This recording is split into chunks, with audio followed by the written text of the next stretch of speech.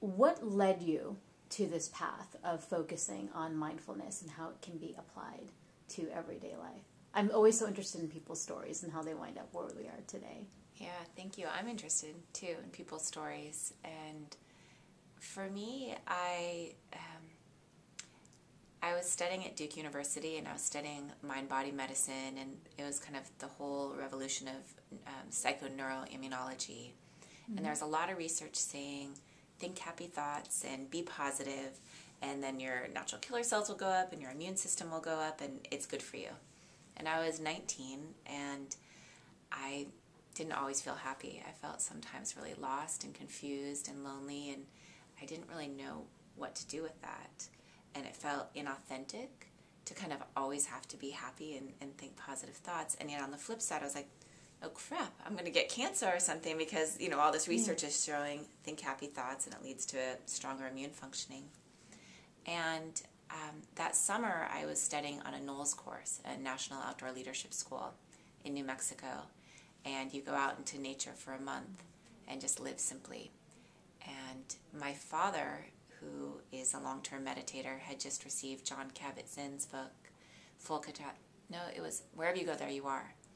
And he said, why don't you take this with you on your backpacking trip? I said, no, it's a hardcover. I don't want, too much weight.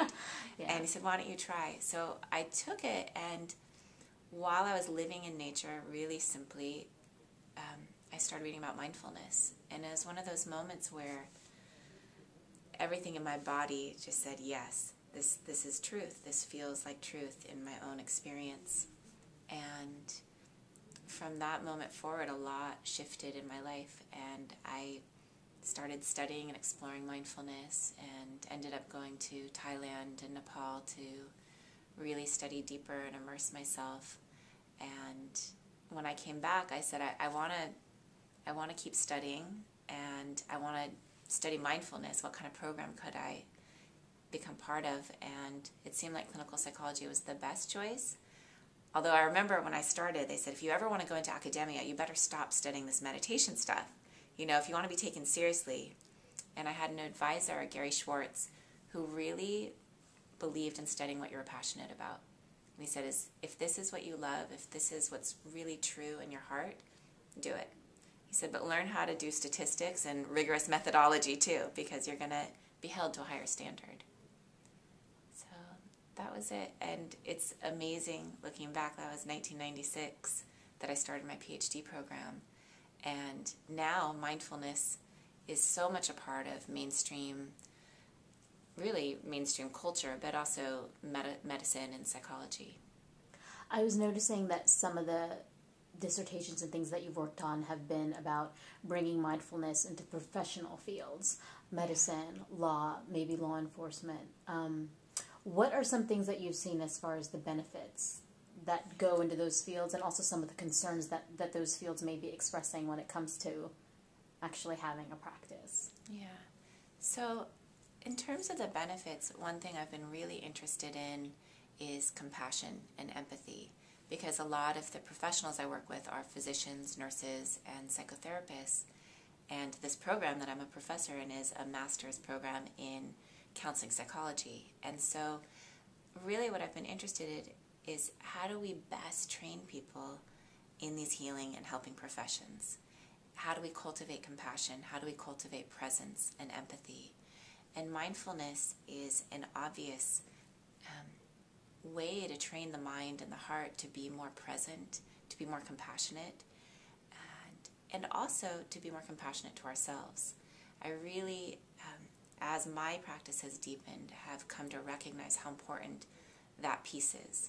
How I think in the beginning of my, quote, spiritual practice or my meditation practice, I was very disciplined and really wanted to do it right. And so there was a striving involved and a real, almost rigidity and a lot of self-judgment. And what I began to realize is I was using my practice as just one more way to be perfect, one more way to beat myself up, one more way to see how I didn't measure up. And so this piece of self-compassion and self-care I think is an essential part of the practice. And so when I'm training healthcare professionals, when I'm training physicians or people in the helping professions, I really like to emphasize that mindfulness is not just about attention. It's not just another practice or a cognitive behavioral technique. It's attention with a certain intention. The intention to be curious and kind and compassionate and accepting of whatever my experience is, even if it's not how I want it to be, even if I'm not how I want myself to be, I can hold all of it with kindness. So that's really how I'm working with mindfulness and working with it with professionals. And you asked about kind of one of the dangers or pitfalls, and I think there's two. One is in our culture, non-doing is not really valued. And so a lot of my students will say, I'm so busy, I have so many people to help, I have a family, I have this career I'm trying to begin, I don't have time for this practice. And so I think one piece is just beginning to help people value it and understand that this is actually essential to being fully alive and essential to taking care of yourself and taking care of your patients. And so I say to them, did you have time to brush your teeth today? Mm-hmm. Did you go to the bathroom today? And they look at me, yes, of course. So I kind of view a practice in the similar vein, that this is about self-care and it should be valued in that same way. So that's one piece, is just finding the time and really valuing it. The other piece that's challenging is getting back to that perfectionism. I find a lot of my students, most of them are women in the counseling program, there's this way in which it's never enough. They're never doing it right, and they're not okay. This sense that I'm not enough, I'm not okay, and this real self-judgment, and I would even say self-loathing. And it's so sad to even use that word and that languaging. And yet, as I experience it in my own life, and as I am more authentic with them and they're able to be more honest with me, there's a real sense that I'm not okay. That we're all feeling that same way, of this sense of I should be more generous, more patient, more kind. And what mindfulness can do, I think, at its deepest level, is start breaking down that ego identity that's saying you're not okay. However, one of the dangers with mindfulness is it becomes one more way to, with a really laser beam attention, criticize yourself. And I find that to be the case a lot with some of my people in my cohort, or maybe myself as well. We'll be in a meditation, I'll immediately judge right in the middle of it. Like, oh, I shouldn't have thought that. Or, right. Oh, my mind just went off. Or, oh, you're not paying attention to the sounds like you should be. Right. Isn't that part of the natural human condition, though, as well? Just to kind of always want to do things the way they're supposed to be done. I think there's an underlying anxiety that a lot of us have of, it's supposed to be this way, and I'm not quite meeting up. Or there's some right way out there, and I just can't figure it out. And if I just think a little harder, then I'll find the perfect way, and then I'll be happy. Instead of actually trusting that by just being with things as they are and resting, that's where happiness is found, not something out here. So one of my teachers said to me, as one of the best teachings, she said, when you notice your mind wandering off, notice how you come back. Notice the tone of your voice. Notice the quality of your attention as you come back. Are you saying, darn it, Shauna, what's wrong with you? Why can't you do this? Or are you saying, oh, hooray, I'm back. And just celebrating that you're back. Because the moment your mind has wandered off, the moment you know that it's wandered off, you're already back. One of my students last week, she goes, Dr. Shapiro, it was really interesting this week. My mind wandered off. I noticed it, and I said, welcome home. The moment she noticed it, that was her response, instead of, what's wrong with you? And so I really believe it's how you're attending, how you're practicing, that's important. It's not just the practice. So many people kind of sit down and they get in their posture, and it's like, okay, now I'm meditating. And this is how you do it, and this is good for me. And we know about neuroplasticity. What you practice is what becomes stronger. If I'm practicing this rigid, striving, judgmental, I have to do it right, those are the pathways that are becoming stronger. And so for me, the practice is, am I cultivating softness in my heart? Am I cultivating clear seeing? Am I cultivating kindness, flexibility, ease, curiosity, discernment? That's what I want to be practicing. And it's funny you say that, because when I think of that, I think of the typically maybe Eastern point of view. And I've been reading a lot of articles where they talk about the American point of view, even when it comes to spirituality as a whole, that it's something we need to strive for. I need to be spiritual within 5 years in order to reach that goal of being,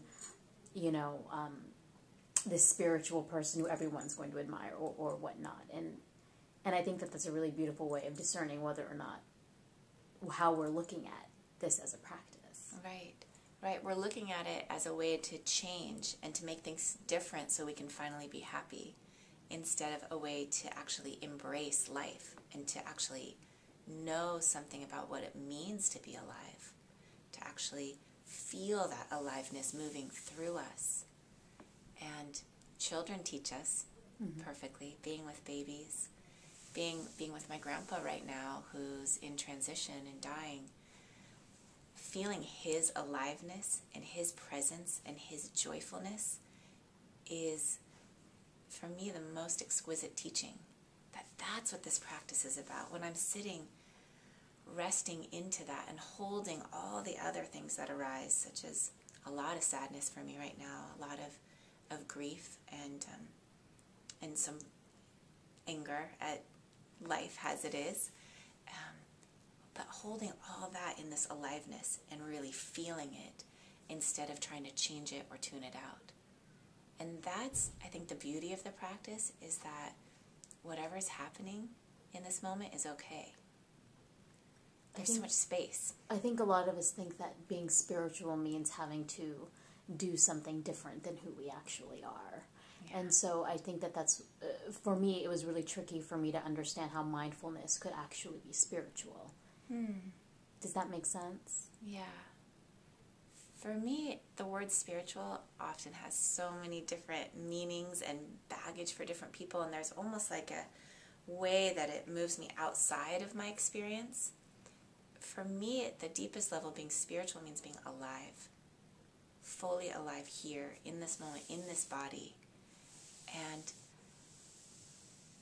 I sometimes say to my students, they'll be sitting there in class and we'll be talking about mindfulness, and I rarely use the word spiritual. I try to keep it as academic as possible. But we'll be sitting there and I say, do you know what it means to be alive right now? Sometimes I see your eyes glazed over and your body doesn't go anywhere, but I know your mind's gone. Your body's just sitting here. It's this empty shell. I want to see you fully alive and embodied and inhabiting your aliveness and feeling it in each moment as best you can. And that, to me, is being spiritual. Just to tag off of that, do you have any idea what you want to focus on for the upcoming conference, the ATP conference, as far as your speech? Have you thought about it at all? Or maybe something that's new, or something that you've been kind of marinating in? Well, I'm delighted to be part of this conference, and I think it's so important, weaving together different ideas of spirituality and psychology, and really inquiring into, what does spirituality mean? What are the promises? What are the pitfalls? What is our vision? What is our intention? And I think for me, what I'd like to talk about, because I'll be speaking about mindfulness, is really, really inquiring into what is mindfulness and looking at the essential components, which I believe involve intention. Again, what is our vision? Why are we even practicing? Right? So it doesn't just become one more thing to do. Our intention, our attention. Where am I placing my attention? What am I cultivating? Where do I want to focus attention? And then our attitude. What is the attitudinal quality I bring to my attentional focus? Which is what I've been talking a bit with you about, is, am I bringing compassion and curiosity and ease to my attention? Or am I striving and rigid? As an example, when I first went to my very first retreat, it was in Thailand. at a monastery called Wat Suan Mok. And I didn't speak Thai, and the monk didn't speak English, a little bit, but not very much. And so I understood that I was supposed to feel the breath coming in and out through my nose. And I just graduated from Duke University, and I felt like I could kind of make my mind do what I wanted it to. And I sat there for days upon days, and I couldn't do it. Maybe for a couple of breaths, and my mind would wander. And I became so frustrated and so kind of judgmental of myself. Why can't I do this? What's wrong with my mind? And then judgmental of them, like, why are they just sitting there doing this? Like, what's the point? And, you know, it was hot, and it was 110 degrees, and mosquitoes were biting me, and you had that whole thing of non-harming, so you couldn't swat them, and, you know, getting more and more irritated. Yeah. And a monk from London came, and I said, please, can I have an interview with you?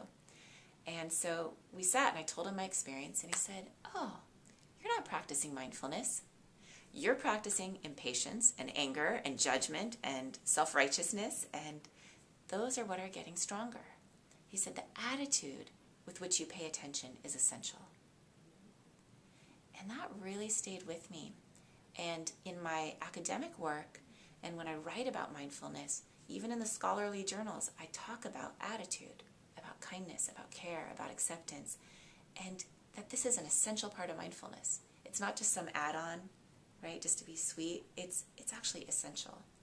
And so in the conference, I really want to be nuanced in our understanding of what mindfulness is and talk about these three elements of intention, attention, and attitude.